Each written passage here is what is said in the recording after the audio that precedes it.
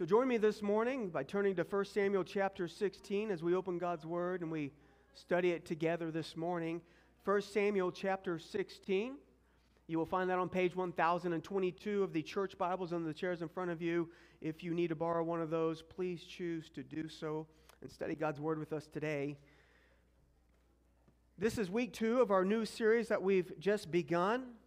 It is over the life of David, and we have titled the name of this series, Shepherd, Hero, and King. And again, as I said, we are in 1 Samuel 16 once again today. In the Oxford English Dictionary, it defines the word resume as a brief account of one's professional or work experience and qualifications, typically sent with a job application. Perhaps you have heard about the person who was interviewing for a new managerial position, and on their resume they had written under the strengths section that their strengths were this. They said, "My department has turned a profit every quarter for the past 5 years. I've never had a personnel problem ever." And then they wrote, "I've always gotten superior performance reviews." But then immediately under that, under the weakness section, they wrote their number one weakness is, "I tend to exaggerate and to bend the truth." Kind of cancels it out, doesn't it? But seriously, a resume shows through past experiences one's qualifications for future endeavors. I want to say that again. A resume shows through past experiences one's qualifications for future endeavors.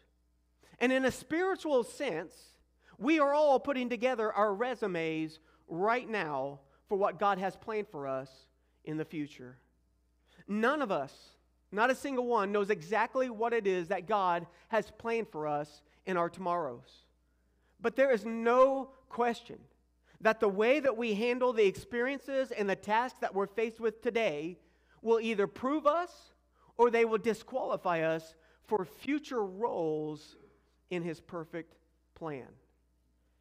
So what we're going to see beginning in our text this week is somewhat of a tale of two kings.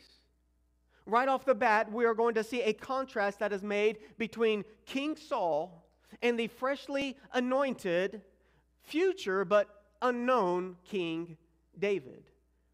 To put it into perspective, if we were talking about the stock market this morning, the value of Saul is showing signs of rapid decline, while the forecasted market value of David is rising to unprecedented highs.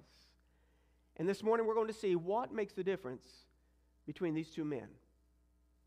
Beginning in verse 13, I want to read down through the remainder of the chapter, through verse 23, so follow along as we read God's Word.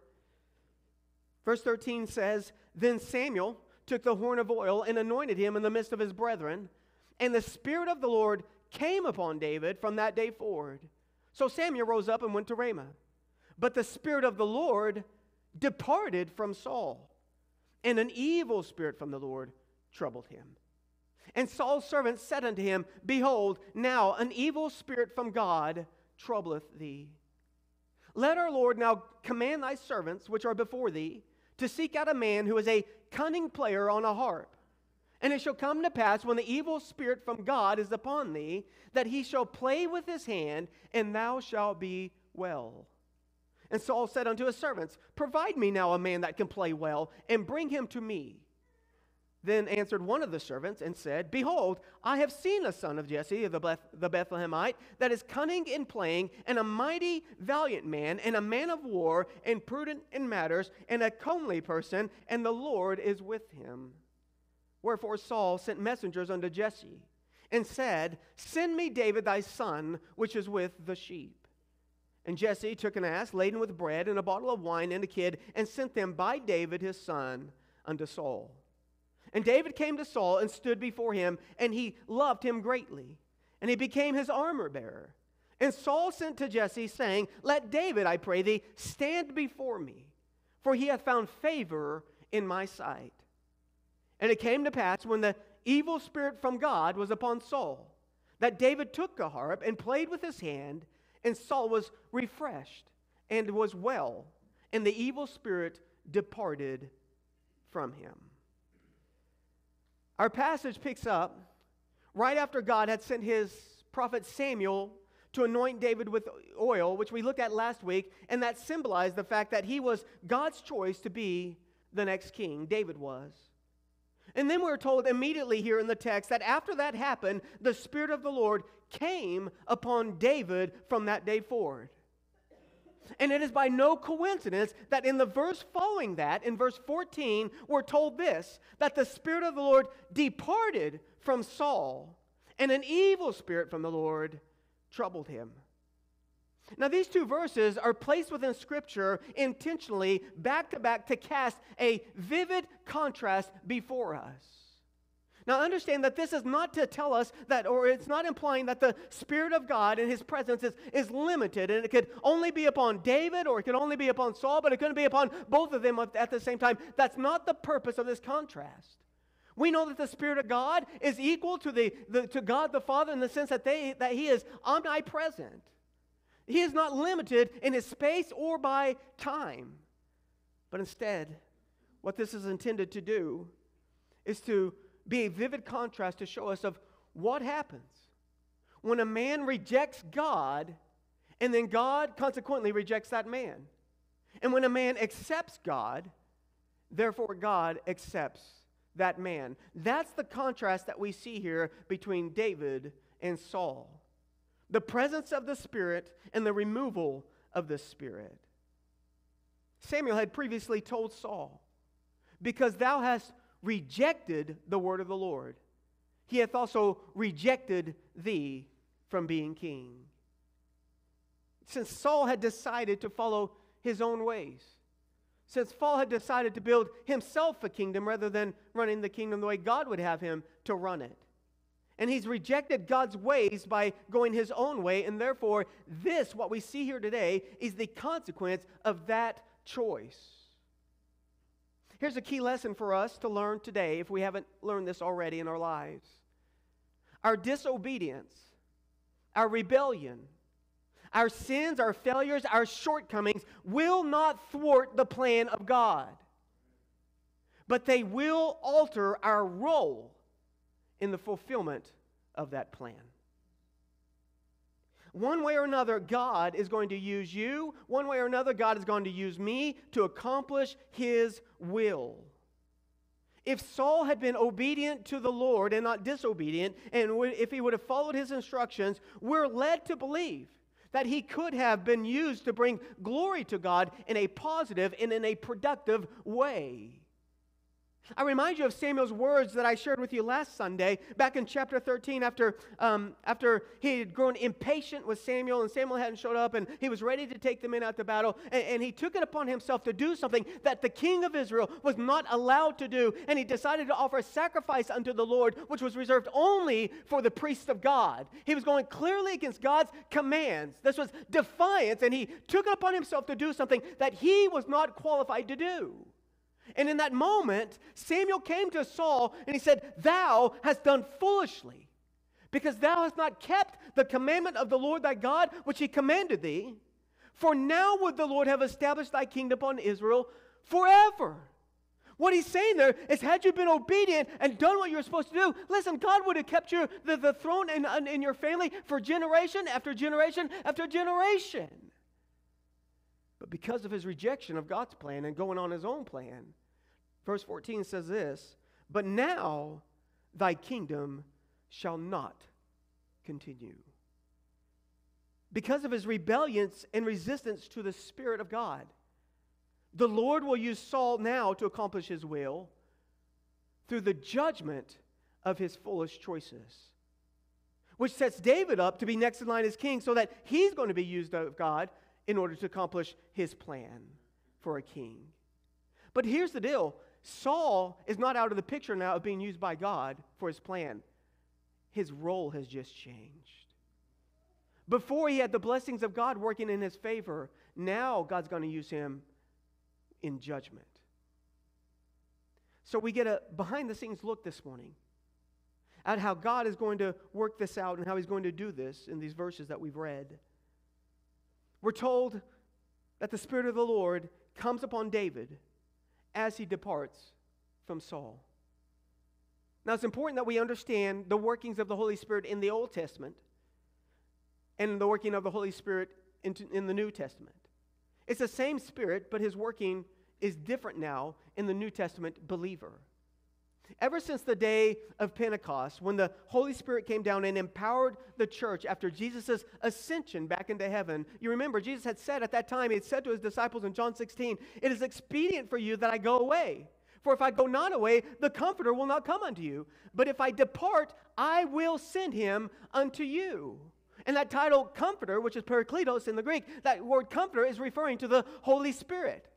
And so ever since the day of Pentecost, the Spirit of God now has come down and He dwells within every single believer who has put their trust and faith in Jesus Christ for the forgiveness of their sins. He indwells every believer. And He can never leave, and He will never depart the Christian. Sure, there are ways that we can grieve the Holy Spirit. And there are ways that we can quench the Spirit in our lives. But we need not ever fear that we will be separated from the Spirit. We never need to fear that He's going to depart from us if we're believers in Jesus Christ. Hebrews 13:5 reminds us, "For He hath said, I will never leave thee nor forsake thee." The Holy Spirit of God is God's eternal presence with us, or God's ever presence within us as believers. Though we may resist Him at times, we'll never be without the Holy Spirit living within us. He is our earnest, the Bible says. He's our down payment. He is our guarantee, our surety of a future and eternal inheritance that we have from God in Christ Jesus. That's what He is within us. We are marked by Him. We're sealed by Him, Ephesians 1:3 talks about. We're sealed by Him. The presence of holy God being within us signifies that we are God's. You could say that the Spirit of God is His signature in our lives, signing on the dotted line. We are His possession. That's the New Testament. However, back here in the Old Testament era, the Holy Spirit did not dwell permanently within those who were believers and followers of God. He didn't dwell within the individual. But rather what would happen is that at times the Spirit of God would come upon certain people. And He would fill them with great power. He would fill them with knowledge to be able to do whatever it was that God had called them to do. Marvelous things, whether it be mighty works of valor or in military feats or supernatural words of prophecy that they would speak. But regardless, it was not a sign of one's salvation when the Spirit came upon them. And it was never a permanent thing. It was always temporary in the Old Testament. Simply put, we could say this: the Spirit of God equipped and strengthened Old Testament saints to do the thing that God had called them to do. And so what I'm trying to point out here with Saul, the fact that the Spirit is said to have departed from him, listen, this is not implying or indicating that he has lost his salvation. That's not what this is. That's not what this is all about. But he has certainly lost something, and we're going to see that. You know, for Saul, after he himself had been anointed by Samuel, early on in 1 Samuel, we're told that at that time the Spirit of God had come upon him as well, just as it's come upon David, and there was a noticeable change in Saul's life at that time. Whereas before, he was filled with skepticism and insecurities. He questioned Samuel's words to him that he was chosen to be the first king of Israel. It was hard for him to believe. He even was found hiding amongst the stuff, according to 1 Samuel 10. Literally, the stuff, whatever that is. But he was hiding on the day in which he was supposed to be introduced to all the tribes of Israel as the king of Israel. And what's he doing? He's so nervous. He's so scared. He's hiding from them. But you know what? When the Ammonites threatened the people of Jabesh Gilead, we're told that the Spirit of God came upon Saul. And in that moment, he was changed. And he rallied together, he gathered together some soldiers and formed an army, and he led them out to battle against the Ammonites, and he defeated the enemies and protected the people of Israel. He had courage, he had strength, because he had the Spirit of God upon him. He's lost something, all right, now that the Spirit of God has departed from him. Because from now on, now that the Spirit is no longer in or upon King Saul as king, He will be without this empowering presence of the Holy Spirit to not only give him power, but also to lead him and guide him with all wisdom and insight. His reign as king from this point on will be purely run by his fleshly instincts and his limited understanding. And any spiritual gift, whether it's a gift of governing or wisdom to be able to rule in civil matters, any spiritual gift of courage or strength that may have been bestowed upon him by the Holy Spirit, it's all left Saul now that the Spirit has left. Friends, that's a scary thing, especially whenever we consider our leaders. He's running basically on cruise control based on Saul's limited understanding. And because of his disobedience, because of his unrepentance, Saul fell out of favor with God. And ultimately, he's going to fall out of favor with the people too. Contrast that with what we see taking place with David in these upcoming chapters. Verse 5 of chapter 18 tells us that David was accepted in the sight of all the people and also in the sight of Saul's servants. Verse 16 says, "But all Israel and Judah loved David because he went out and he came in before them." You can mark it in your Bibles right here. From this point on, Saul will never be the same man or the same king ever again. As disturbing as this is that the Spirit has left him, what's maybe even more disturbing to some of you is what we find in the rest of verse 14, what is said there. Because as God's Spirit left, we're told an evil spirit from the Lord troubled him. An evil spirit from the Lord. Now, without diving too deep in chasing rabbits this morning, without diving too deep into this subject, a basic understanding of what's happening here is that God has just permitted this demonic spirit to torment Saul. Yes, even demons and Satan himself must subject to the authority of God, and God uses even them to accomplish his plan and his purposes. And this ought not to disturb anybody who's a believer, but rather it ought to instill courage within us, because it shows us once again of God's sovereign power over all of his creation. Even those of the spiritual realm who have rebelled against him, even they must submit to the authority of God, and he uses them. And there are a few occasions throughout Scripture where we actually are privileged to be able to see this take place. Judges 9:23, there's an incident there where an evil spirit, we're told, was sent from God to cause a rift between Abimelech and the men of Shechem. The book of Job, especially chapters 1 and 2, but the whole book of Job, where we see Satan being used by God's permission to test Job's integrity and his faithfulness to God. 1 Kings 22, you read that there, and you discover that there's an angel. There's a gathering of angels, and God needs a volunteer. And one of the angels lifts up, and he volunteers, and he says that he is volunteering to be a lying spirit in the mouth of all of Ahab's prophets in order to give them false prophecies. And God sent that angel to give them false prophecies. And then in the New Testament, we have several instances where we see the working of demons amongst various number of people where they have maladies and they have diseases cast upon them because of the demonic presence in their life, which shows us, it kind of supports this whole idea that this demon is coming upon upon Saul and it's going to trouble him. Maladies and diseases could be the side effect of a demon, we see. Jesus said that Satan is going to be allowed to sift Peter. Also, God allows the Apostle Paul to have a thorn in the flesh. And, of course, the way that he describes that thorn in the flesh, he says, it's the messenger of Satan to buffet me. All these are examples where God uses the spiritual world, even those who are not necessarily angels, but fallen angels, to accomplish his purposes. But what we have here in our text is God's judgment on a disobedient heart. Have you ever wondered that maybe, perhaps, God still judges people today in a similar manner because of the disobedience they have in their heart towards Him?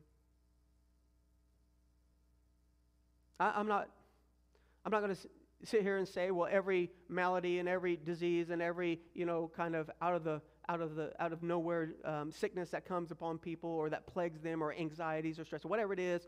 I'm not going to say it's all demonic, but I will say this. I think it's more demonic. There are more that are demonic than we give credit for. Which goes back to the fact that maybe it's a disobedient heart, or maybe it's just a negligent heart that doesn't protect their life from such influence. This is God's judgment on Saul's disobedience. But again, I want you to know on the flip side of that, it's also, at the same time, God using it to bring David into Saul's life, into the public's eye. And ultimately, he uses this to bring David to the throne of Israel. God's using all things to work out his plan. We're told that this evil spirit troubled Saul. That word trouble just simply means to fear, to make afraid, to terrify, to trouble. We're going to see in the weeks to come as we study through the life of David how at times Saul will become completely paranoid. He will become completely anxious, overcome, and with unexplainable fears and anxieties and terror for no apparent reason. And it's all a result of this evil spirit troubling him. And again, I don't want to jump off on a tangent and chase after things, but I will say this. He's not possessing Saul, he's oppressing Saul. And there's a difference. I don't believe those who are God's people can be oppressed or can be possessed by demons because, well, we were possessed by the Spirit of God. Amen? But we can't be oppressed by them. We can't be influenced by them. David gets a first-hand look here. He gets a first-hand look at how this all goes down in Saul's life. He's there whenever the demon comes upon him. And he's also there when he sees the demon leave through his playing. He sees this firsthand. He knows what it's like to have the Spirit of God depart from someone. And he knows the consequences of it. In fact, it appears that this is one of David's greatest fears. When he writes Psalm 51, which, by the way, for those of you who are in the know, Psalm 51 was written after his sin, his adultery that he committed with Bathsheba, and then his attempt to cover it up by the murder of her husband out on the field of battle. And it's there that he writes Psalm 51. And in Psalm 51, verse 10 and 11, listen to what he writes. He says, "Create in me a clean heart, O God, and renew a right spirit within me. Cast me not away from thy presence." Now catch this. "And take not thy Holy Spirit from me." Listen, David was fearful that the thing that had happened to Saul was going to happen to him. And by the way, he deserved it. And he knew he deserved it. Read Psalm 51. He knows he deserves it, but he's begging God, don't do to me what you did to Saul. Instead, he cast himself upon God's tender mercies and he pled for grace from God. And God bestowed it upon him. But David knew what it was like. He saw it firsthand, what would happen in the Old Testament whenever the Spirit of God was taken from a man's life. David was fearful of it. You know, God used that to teach David a few things that he was going to need going forward. This is a theme that we see within this whole remainder of this chapter. In our text, because of the influence of this evil spirit on Saul, even his servants recognize that this problem isn't natural. Even his servants recognize that it's demonic. And so they offer a remedy. Which, by the way, one commentator said this is just a Band-Aid. It's not an actual fix. What he needed was a heart surgery. He needed to repent and turn from his sin, but Saul doesn't do that. But they offer this remedy of a Band-Aid, and by the way, God uses even the Band-Aid to accomplish his will. They suggest that Saul get someone who could play music to calm him, to calm his fears, to calm his worries, his stress, his anxieties, in essence, to ease his trouble. Now, it's a fact, and it's been proven that there are positive benefits that come from music therapy. We know that. The right kind of music can have a positive effect on your mind, on your heart, on your health. But you know, it's also true that it can have a positive effect in your spirit. There are spiritual benefits to music. And not only does the right kind of music have a positive effect on these things, but at the same time, the wrong kind of music can have a negative effect on you. There is a link between music and the spiritual. We need only to look around the world at the various religions of the world and look at how they apply music and how they use music in their pagan activities and their worship of their gods. From the barbaric witchcraft that's found in the indigenous jungles, but all the way to the sophisticated, mind-numbing repetition of some mega-religious movements today. What they're doing is they're just basically using music, they're utilizing music to manipulate their worshipers rather than using the music to offer worship to the only one who's worthy of music. But there is a relationship between the two. And at the chance of sounding legalistic this morning, and some people who will roll their eyes at me even right now, I will say this much: we need to be very careful about the kind of music that we yield ourselves to. Going back to the text of 1 Corinthians 10:23 that we talked about last Sunday, all things are lawful for me, but all things do not edify. There is a music that does not edify the believer, but instead has an adverse effect upon their soul and their communion with the Holy Ghost. Simply put, some music invokes the wrong kinds of spirits in our lives. It can grieve the Holy Spirit of God in us. And so you can just take it or leave it, all right? Just like the old song used to say, though, "Oh, be careful, little ears, what you hear." Enough about that, right? After a servant's suggestion to get this harp player or somebody to play his instrument, Saul says, "Yeah, get me such a man as that." And it just so happened that one of his servants said, "I already know the perfect man for the job, king. I already know one. You know, Jesse's son, the youngest one, you know, that one who's always out in the field with the sheep. He's your man. He's the guy."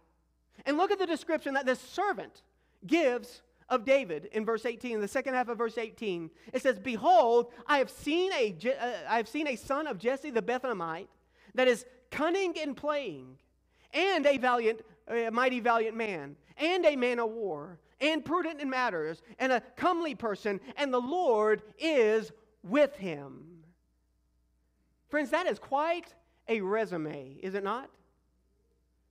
He's just asking for someone who can play a harp. And look at what is offered to him. Now, first of all, he meets the main requirements laid down, right? He is cunning in playing. That's the main requirement. David is a skilled musician. But I want you to understand that he didn't just wake up one day and have this ability to play a harp.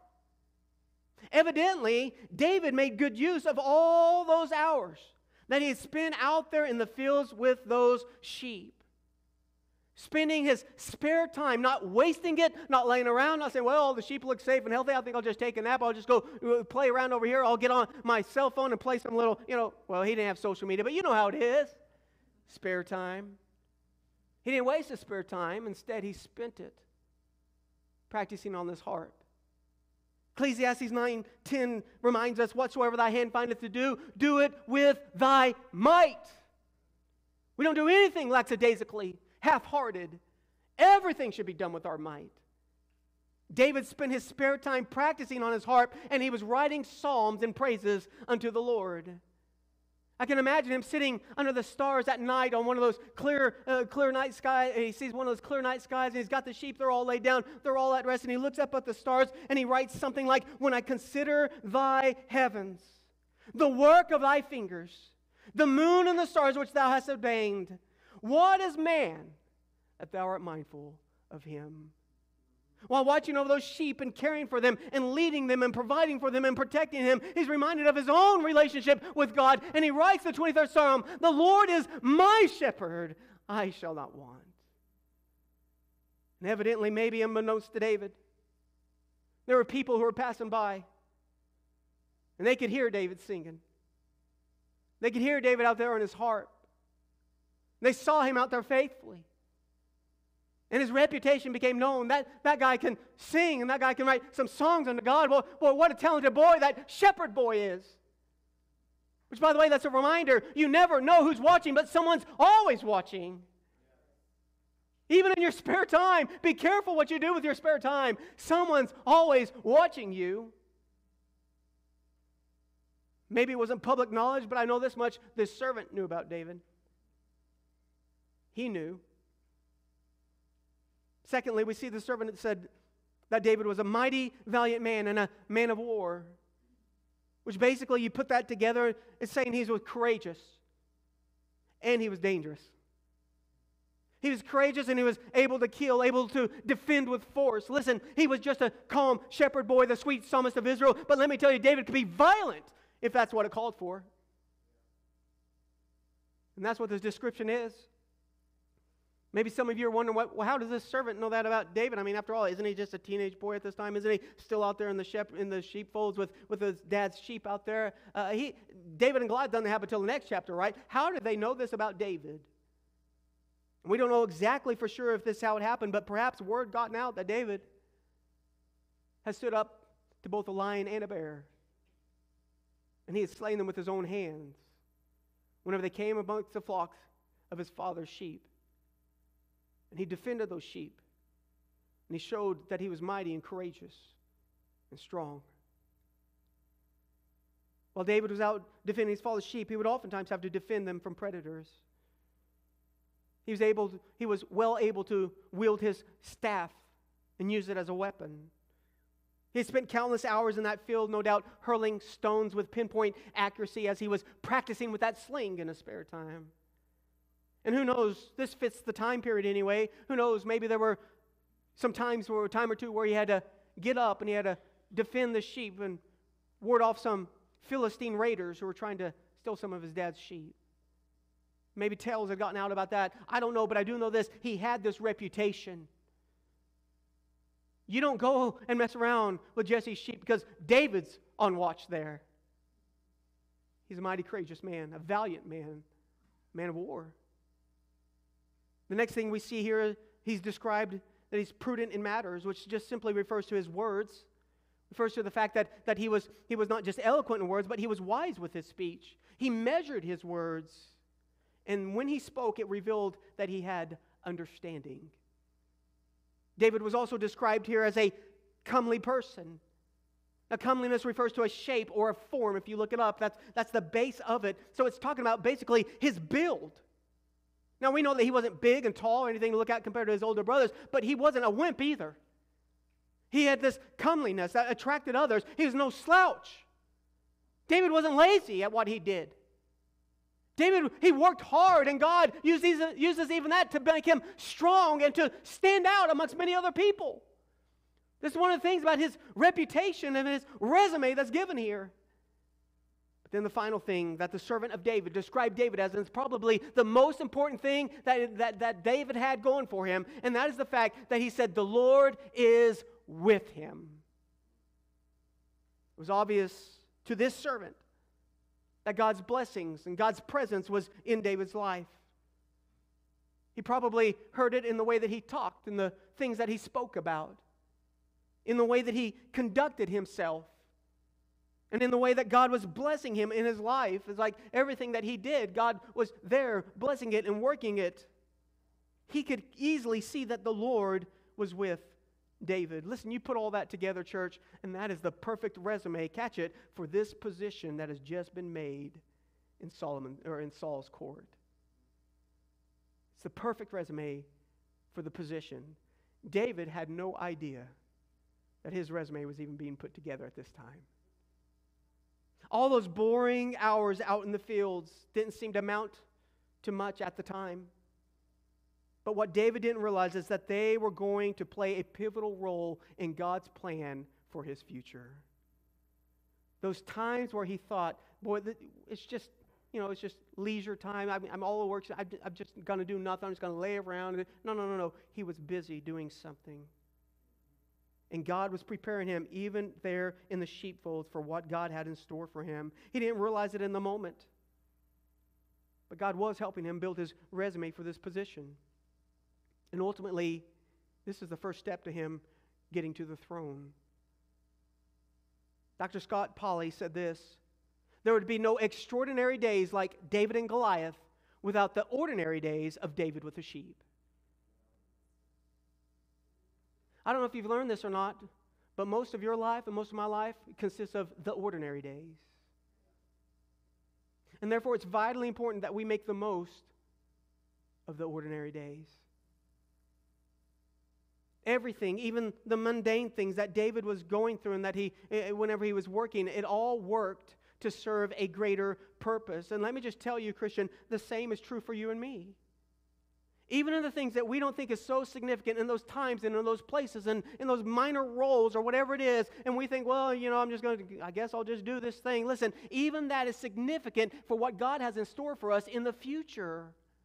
God wastes nothing. God is consistently at work. God never ceases working. He's consistently working and doing a work, preparing His people, giving us sufficient experience in order to fill out our life resumes for the future roles and the future plans that He has in store for us. And at that time, David had no idea that God was at work with him while he's sitting out there with those sheep. He didn't know all that God was getting him ready for in those private moments, just him and the sheep doing nothing else. Proverbs 16:1 says, "The preparation of the heart in man and the answer of the tongue is from the Lord." Even right now, God is doing a work. He's preparing your hearts and He's preparing you in your life for something that He has in store. I'm telling you that right now, believing or trusting that you are a born-again child of God. He's preparing your hearts. Down in verse 9, Solomon, as if he's following up that thought in verse 1, he says, "A man's heart deviseth his ways, but the Lord directeth his steps." So here he is, He's preparing your heart so that later on, He's going to direct your steps towards where you need to be. Based off his resume, Saul sins for David. And then he comes and he serves under him. He serves as his personal servant. He serves as his little minister of music, so that every time that this demon came upon Saul and troubled him, David was called on and he would play his harp. And he would see the effects that this demon had upon the king. But here's the thing, David was already anointed to be the next king.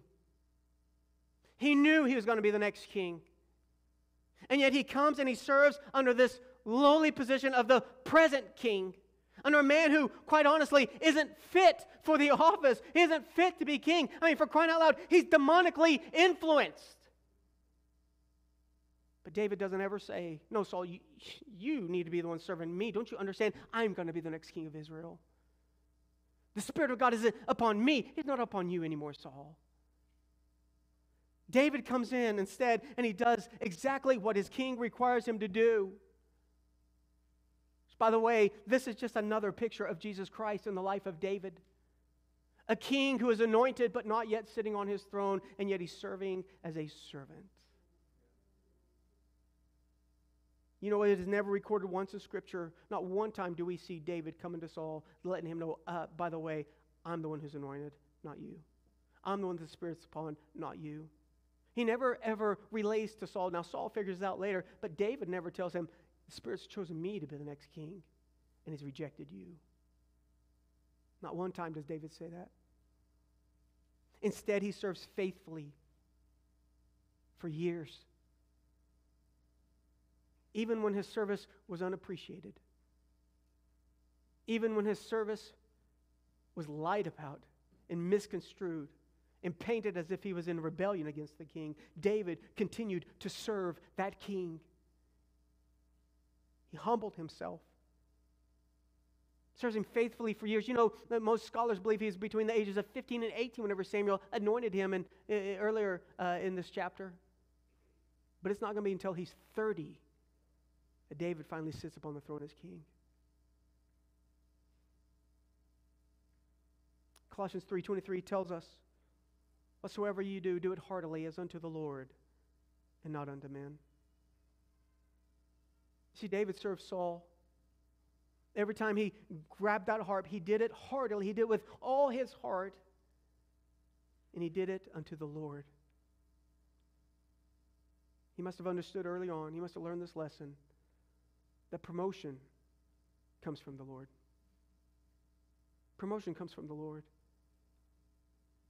David's taken out of the sheepfolds and he's put into Saul's court. You know, David didn't apply for that job. God moved him into that position. And just think about the education that he's receiving there in the court. He is seeing a live example of how it was done, how a king was to sit upon the throne and to rule and reign over the nation. He learned not only from Saul's successes, but he also learned from his mistakes.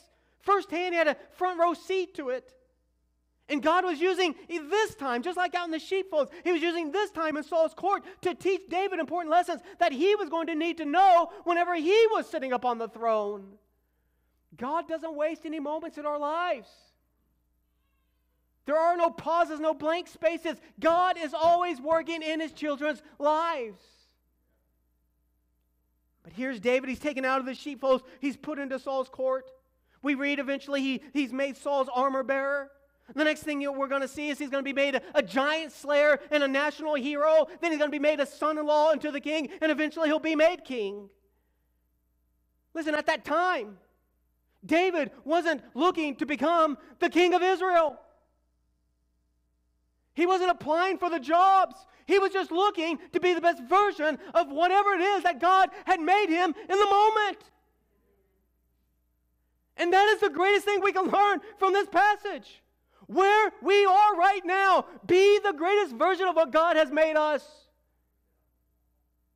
And trust that He's going to move us where He wants us tomorrow. Whether it was a shepherd, whether it was a personal servant, whether it was a soldier, or whether it was a king, David was just trying to be the best at whatever it was that God had made him in that moment. And I don't know who I'm talking to this morning who needs to hear this message, but learn from the example of David.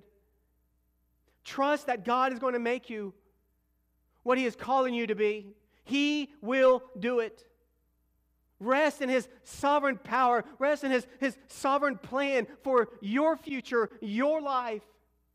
Know that even right now, He's presently working in you right where you are. He's not waiting for you to get to the next stage for Him to work in you. No, He's working right where you are, even right now. Regardless of what rung of the ladder that you're on, or if you've even touched the ladder, God's working in you. You've got to trust this and know this. He's placed you right where you are. If you are following the Spirit of God, then you're right where He wants you. You're in the role that He's put you in the situation that you're currently facing.